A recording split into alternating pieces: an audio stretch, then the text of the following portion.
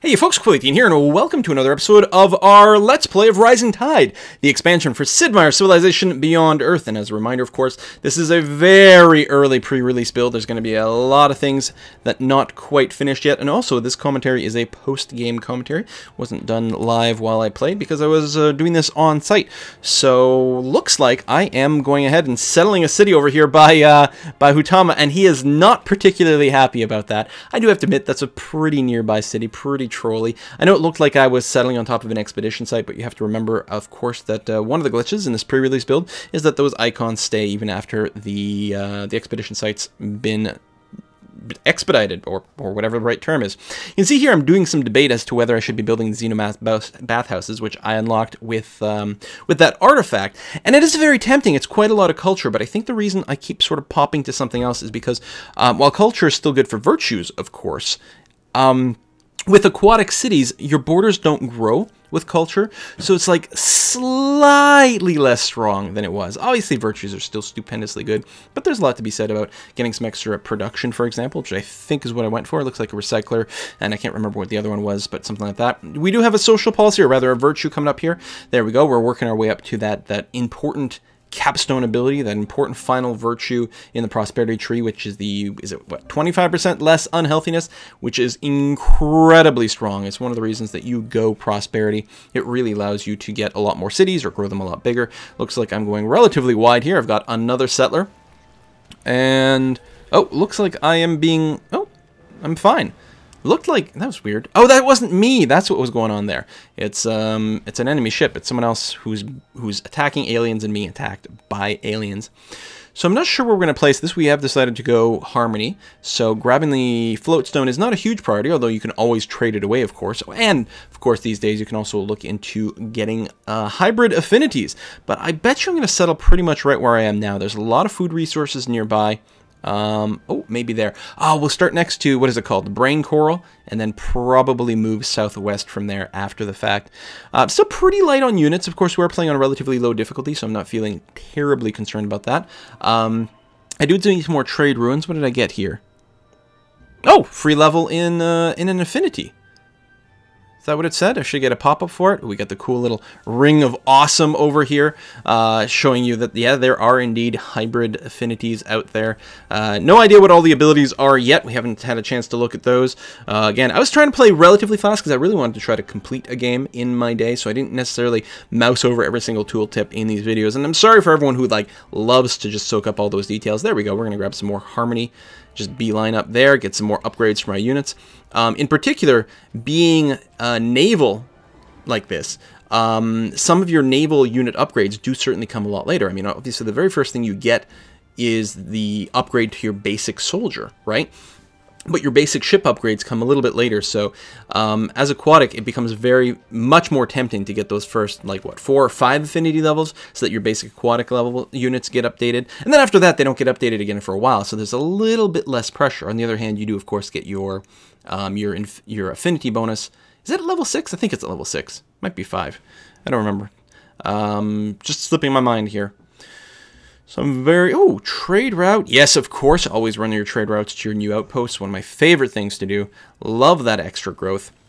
We're actually going to have 2 outposts going on at the same time. Currently sitting at plus 5 health. As soon as those outposts grow into actual cities, that health will drop pretty dramatically. On the other hand, we are only, I guess it doesn't have the timer up there, but only a dozen or 2 turns from getting the next virtue, which will dramatically drop my unhealthiness. And of course, I'm sure I can build many health-oriented buildings at this point. And there we go. Yes, run that over there. I can't remember in the last video. I think I set up the deal with Hutama so I can get plus 3 trade routes in my capital. Yeah, you can see here Deep Castle's at 304. So yes, please bring me up to 404. Hugely valuable. I'm really, really happy to be spending diplomatic capital on there. Although I will reiterate that I should really be purchasing some traits with the excess capital that I currently have sitting there. But again, didn't quite clue into that functionality properly so early on. The problem is I was having conversations with people the whole time. So you're a little bit more distracted when that sort of thing goes on. Again, when I played a second game, or part of a second game afterwards, where I was just waiting for the uploads to go, then it was like, holy cow, these traits are amazing. I'm going to prioritize these right away every time. And drop solar collector. This is actually a bit of a mistake here. I dropped the solar collector there because it would cover 3, like, you know, basic resources, which are tiles you're always going to work. So, hey, get more energy there. However, you really want to get the solar collector to actually cover the tile your city is in, because I believe it gives you, what, like a plus 20%? And apparently the Slavic Federation loves it said Hutama there, but it said Slavic Federation. I'm confused. Someone loves the fact that I'm heavy on production. But yeah, you get like something like a 20% boost to your energy if your city is covered in the radius of your satellite. So you always want to do that if at all possible. Looks like I'm going to prioritize a high energy. Nope, going to send it to Camp Cascade. Get the extra food maybe. Ooh, dig up an extra site. My explorers were really getting a lot of work done this game. And again, that is despite the fact that in the build I was playing in, there are no resource pods or I think expedition sites in the water itself. And I believe the actual release will have that. And I believe I was told that they, in their internal build, they already had that feature. Just the build I was playing on didn't have that. But don't quote me on it. These things are always, of course, bound to change. Literally everything in this game is bound to change. Cutter here, that looks like my naval melee unit. Plus 1 food from recyclers. I like that quite a bit. Although, what was the other one in recyclers? Plus 10% faster workers. There's a lot to be said for that, because if your workers are improving tiles faster, then in another sense, you sort of are getting, you know, more food. It might be worth more than plus 1 food. Here, looks like I'm quickly buying my way up to that titanium over there. Make sure no one ninjas that. Looks like I've probably decided that Fajaran, or whatever that city is probably not moving anymore. And that's one of the things I haven't quite figured out yet in these. Like, how are we going to prioritize moving? How much are we going to prioritize moving the cities? Some of the developers I was talking to said they move them a lot. And here I'm doing sort of lightweight, but I think, you know, my brain hasn't really caught up to the new paradigm. So whether moving your cities frequently is really important or not, I don't know. I mean, I like to build more buildings. So when you're moving a city, of course, you're not building a building, but you do get a lot of extra tiles. I think I would prioritize trying to get a little bit more energy and then just buying more tiles. And luckily, there's a couple options to that in the sea. You still have the thorium reactor, but there's one other, the tidal turbine in there, which is another really high source of money. So you can buy more tiles, and I think I'm going to enjoy that kind of gameplay a little bit more. One of the other things to consider is how much are we going to consider prioritize being fully aquatic. Here, only one of my cities is up on land, and that may not be what we want to do. It's possible that, you know, you want to split it 50-50. Maybe more land is better than more sea. Obviously, I have an advantage in the sea, being that I am playing the NSA. My aquatic cities have bonus to defense above what the average aquatic city has, and in addition to that, I can move them around cheaper. But again, so far, I'm not moving them around that much. I suspect that with a little bit more experience in Rising Tide, you're going to end up moving the cities quite a bit more and probably doing some interesting things with that kind of gameplay. Especially the idea that, like, you've improved some tiles and then you move a city away from it so you can plant a new city where those improved tiles are. It's kind of an interesting concept. Looks like the pack just finished the Stellar Codex, and I'm not currently prioritizing much in the way of wonders. I'm playing like I sort of do at the higher difficulties, assuming that wonders are a little bit hard to get to, which really isn't fair. And actually, that is even much less of an issue in Beyond Earth than it is in Civilization 5, because in Beyond Earth, because of the tech web, it's a lot more viable for you to beeline a technology that unlocks a wonder and have sort of free reign to it, because the AI might be wandering in completely different directions or going for a more balanced tech up, that sort of thing. So it is a lot more viable to try to get wonders in Beyond Earth than Civ 5, even at higher difficulties. And this is a relatively low difficulty. We're only, the save that they supplied me was set to Mercury, which is very low. But, you know, it's giving me a chance to sort of just, you know, pick things that look kind of neat and not really worry too much about the outcome. You can see I'm hoping I mouse over the tidal turbine here because I don't remember what it gives me. That's oh well. Can't win them all.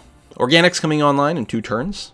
And lots of quests. Some of these were there before. But yeah, the Ice and Conquest. I think at this point, I don't remember if one of the developers is sort of like asking me about the Marvel quest or whatnot, because I really should be prioritizing those a bit.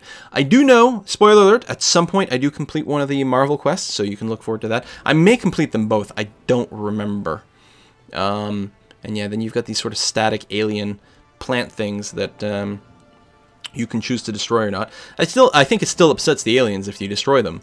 But they are otherwise non-aggressive, other than the fact that they do expand, and you have to worry about the fact that they're gonna be in your way.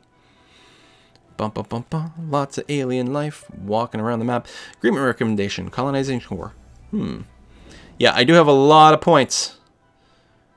I do like those pop-ups at the top. I think they don't happen that frequently, and so you don't sort of block them out like noise, right? Like, there have been other games in the past that put up these sort of frequent pop-ups and reminders of things, but they're too frequent, and they pop up for too many things that aren't that important, so you just learn to sort of ignore those completely. And right now, it's feeling like it has a pretty good balance. It gives you a pop-up when you do something that changes your relationship, either the respect or the fear that you have with another faction, or it pops up to remind you that, like, you've just hit enough diplomatic capital to do something with it, like you've hit a new breakpoint. So you've got enough for an agreement that you hadn't had access to before, for example. Or when one of your other factions in here takes a trait that unlocks a new type of agreement possibility. And those are pretty important to know. I want that information, because I don't know if the AI has chosen a trait, for example, so I want to be notified of that. And the other thing is that I do clearly tend to forget to spend things. You know, in Civ, it's often faith, and here it's going to be the diplomatic capital, so getting those pop-ups is going to be pretty good. Looks like I'm probably having a chat with someone right about now. I tried to cut out all of these pauses, but apparently I did miss one. I'm hoping that it's not too terribly long. Oh, there we go. We're starting to move again. Excellent. I wonder what I was talking about. I have no idea. There are a few reps in the area. Again, I was at the 2K offices. Now, 2K is a publisher for Firaxis. They also, well, I was going to say 2K also owns Firaxis. It's not exactly accurate. I think it's that Take-Two Games is the big master company that owns both 2K and Firaxis. But Firaxis is like parented to 2K or something of that nature, but their offices are nowhere near one another. The Firaxis offices are somewhere like, I think, Baltimore, and of course 2K's in California, so I think they still have a fair amount of independence, and that's probably a nice thing. So yeah, there were some people there who were actually from Firaxis. There were some people there who were actually from 2K. Mix of developers, PR people, other types of community organizers and things like that. Public transportation agreement. I think that's the one that gives you faster speed. And we just finished organics. And we discovered a new research pod, completed an expedition. Wow, what a busy turn. Yeah, biofactories. Hey, we have the level 4 affinity as well, so that's perfect if we can find somewhere to build them. Yeah, I don't care about the mass digesters or launch complexes. I very, very rarely build them. The thorium reactors are pretty good, especially when you do complete the quest. They do give you a lot of money, and that really should work out pretty well here. It wouldn't surprise me if I grab the laboratory. Click. Nope. Oh, looking around, considering some units. I think, like, I am very aware that my military is a bit on the weak side. I'm like, I don't know. And here we go. Look at this unit upgrade screen. Just so gorgeous. And you can check, you know, hey, what level do the next upgrades get? I mean, obviously you could check these things before, but this is such a nicer screen. I love it so much. Love the filters. It's just a non-sucky interface to check those unit upgrades. And it really gives you a sense of how much extra stuff there is. Plus, I mean, there are legitimately a lot more units now that there are the hybrid units, and so the old interface would have really been insufficient for the job, but honestly, it was kind of insufficient for the job in the first place. I wonder if I'll ever move that Manticore. I'm pretty sure the answer is no. That poor alien creature that I got out of a pod at some point, or an expedition, just sitting on an island. I mean, sure, it's giving me a little bit of vision. I'm pretty sure I could embark it across the sea at this point. Maybe not. Maybe the aliens don't get that ability? Actually, that's entirely possible. That guy might have been stuck there no matter what. But I don't actually double check him, so I don't know if he's truly stuck or not. Cutter, yeah, just looking around here, I'm like, oh, I hope that worm eats that explorer. That would be really, really nice. It's a cool looking shipwrecky thing over there. Actually, I think that is a undersea expedition. So maybe the expeditions were there. It was the resource pods that weren't. Aliens detected. Fajaran has grown. How's Fajaran growing? Is that my coastal city? I didn't think so. Oh, maybe it grew in size. Okay. I was thinking it got an extra border, but it must just have gotten an extra population. That makes a lot more sense. Here we go. This is, that city is almost done, or it's almost done turning into a city. It's currently an outpost, and the other one as well. It'll be interesting to see exactly what happens to my health once both those cities pop. I suspect we will spend a little bit of turn in the negatives, but we are very rapidly closing in. Looks like we're maybe about 10 turns away to our next virtue, at which point we should have our happiness problems totally under control. You can see here I'm like thinking about maybe bombarding those aliens. Should I move my worker? I'm like, I think I'm safe? Question mark? I don't know. We'll see how it goes. But we are skipping to the next turn here. Alien Makara. Combat strength is at 26 or 28.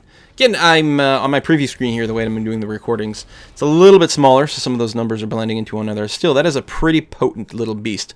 Luckily, my cutter is relatively tough as well. I mean, it has less strength. It's only a 22, but it does mean that it's not able to one-shot me, which is what's really, really important there. Do like the melee ships. I found them pretty easy to work with. The aliens are manageable. They're certainly problematic. But they are very, very manageable. I don't think I build a submarine for quite some time, because at this point I think I'm like, yeah, again, I'm not necessarily making any aggressive moves. I'm working on expansion at this point. That is my goal. It's like, just get some new cities, get them growing. I'm not feeling too threatened, especially I'm taking advantage of the fact that it is on lower difficulty and I'm not likely to get rushed, both because the AI is less aggressive on lower difficulties, but also because it's not going to have like the obscene production bonuses that it gets at the higher difficulties, and therefore just have like a ludicrous number of units. But, I mean, anytime that situation came up, I could really turn around and start developing some units pretty fast. I'm also taking advantage of the fact that I know that my cities have slightly higher defense because of my personal trait than other people might. So, I'm hoping that that will shield me and give me a little bit of time to organize. I mean, it's not like I don't have any navy whatsoever. It's just, it is pretty distributed. On the other hand, like, if I'm not going to be attacking with my navy, it doesn't make as much sense to build a whole bunch of it. I'm hoping that's a safe move. Is that a Ripper? I think that is. I think those things are pretty weak, like a strength 5 or 6 or something like that. So, I mean, certainly threatening at first, but not as much later on. Let's see what happens right over here. Yeah, a Ripper. It actually did a decent amount of damage. I think it's maybe a little bit more powerful than I was thinking about it. Arcia, not sure how to pronounce her name, is commending me for actually having a relatively large army. So there you go. I guess that's a sign of the difficulty, but also the fact that, like, I have expanded a bit, and I do have, like I said, I have a good number of ships. I've been using them, you know, putting them in straights, try to block off alien motion, doing a lot of exploration. If I did bring all my ships together, I guess I actually would have a pretty good army. I guess the deceptive part is playing in a naval situation like this. It's a lot easier to roam around quite a bit, and I'm trying to be very aggressive with my exploration. Normally, when I play these games, I'm pretty bad at exploring. I don't tend to go very far, but it would mean that all the units that I'd built, if they were just, you know, hovering around my core cities, that would be a pretty sizable army. I should be able to defend myself from just about anything.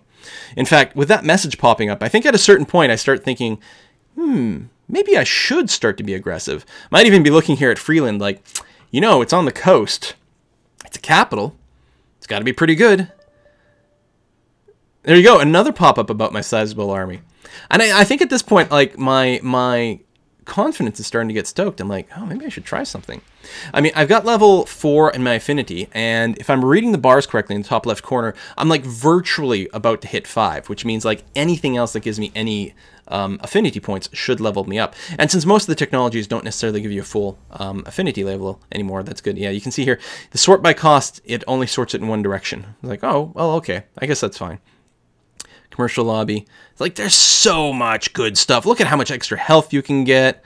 Which one am I getting here? Oh, yeah. Something that might have been good to get earlier. It's hard because, and then I'm like, I think this is the first time that I truly properly notice the maintenance cost. Or maybe I'm like, I'm still doing it. A few active agreements. Am I going to cancel that? Yeah. It's like, oh my God, that costs 25 per turn. I can't afford that. Crazy sauce. And I'm like, oh wow, yeah, there's different things. Like, wow, that is really very expensive.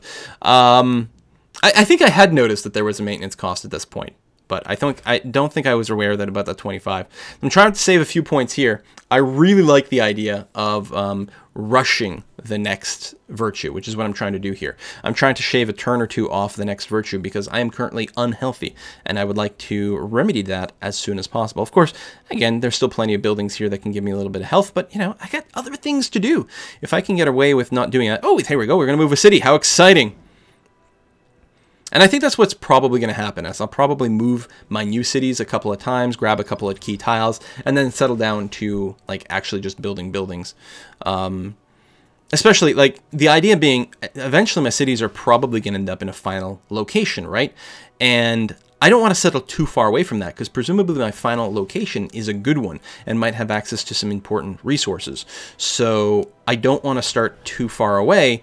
And I also... And then once I get there, I want to sort of be done with my moves, right? Alien hive mind. Ooh, combat actions have agitated alien life. I think there's still green. I'm looking around here for an alien on the screen. I don't see one yet. I think they might still be green at this point, as opposed to getting to the next aggro level, like the next visible aggro level. But they're obviously starting to get kind of pissed. And that's going to become pretty obvious. Yeah, I can see some aliens now. They're still green. Because they go, what, yellow and then red, like based on their actual aggression. But spoiler alert, even though I'm playing Harmony, I'm going to not be the friend of the aliens for most of the game here. And they're not going to be my friend. Oops. So I'm like, you know what? At a certain point, you're getting in my way. I've got a navy. I just want to clear some space. This is my space. Harmony or not, that's not the way it goes. Yeah, see, now I'm going to start to get bombarded. It's like, oh, yeah, maybe I did upset them. It does look like I'm moving a bit of a fleet towards Hutama over there, though. Dun, dun, dun. We got some more corals and things. I'm going to try to get out of here. I don't know if that guy can bombard me. Actually, that must be an amphibious unit, because that's the same unit that we saw in the ocean earlier, wasn't it? The Makara? I don't think I was really paying attention to that. That's kind of interesting. Still not doing a good job doing my quest. I am, still looking for resource pods and things, so that's good. Yeah, it looks like I'm moving a bit of a fleet towards Paul Australia at this point. Starting to feel my power. Sea Dragon, there we go. Get a gunboat over there, blow that up. Make some room, especially if we're going to be fighting in this area. Couple of gunboats and a melee ship. Yeah, I should be able to take that out pretty easily. And there it goes. I do like the way that all the tentacles kind of curl up when it dies. It's a nice little touch. The animations are really good here. Establish trade route. Nope. Yes. Did I not just click that button? Maybe I just cycled between units first to see what's what. Another gunboat. Yeah, and that's the thing. Like, it kept saying those messages that I had a pretty big army. I'm like, oh, maybe I do have a big army. And yeah, you put this together and like, Christ, that's a lot of ships. You can really get some work done with this. And they've got a couple of levels of upgrade. I think both the gunboat... I think so. I think the gunboat is on the second level, or one upgrade, and the cutter, which is the melee one, definitely is. I can't remember. We're gonna have to look to see if there's a little sign. No. Okay, the gunboats are still there, the level 1 unit. Okay, but the cutters are level 2, and that's pretty good. And there's enough of them here that I can probably smash face into the city a few times. Obviously, try to soften it up with bombardment first. And one of the issues here is that while we do have range attacks for the city, we don't have like an artillery type unit that specifically does a bunch of bonus damage to city, nor do we have anything that's a range 3 unit. So we're going to get bombarded back. I don't remember. I think when I was looking at Paul Australia, or rather at, what are their capital called? I can't see it. It's just off the screen. Whatever their capital is, I think I was paying attention to the combat strength and being like, yeah, it's not that high. I think it's like higher than just the base, like they may have built a defensive building in there, but it didn't feel like they had a ton. Freeland, oh, and then I scroll way too fast. Notice that the cities have decimal points for the combat strength. I'm pretty sure that's new. I don't think I'm dreaming that. Pretty sure those details are new. I suspect that they may have always had those values behind the scenes, and it's just that they're showing it to us, but I can't actually be sure. What are we going to go for? Robotics does give you some affinity. Looks like yes. Okay.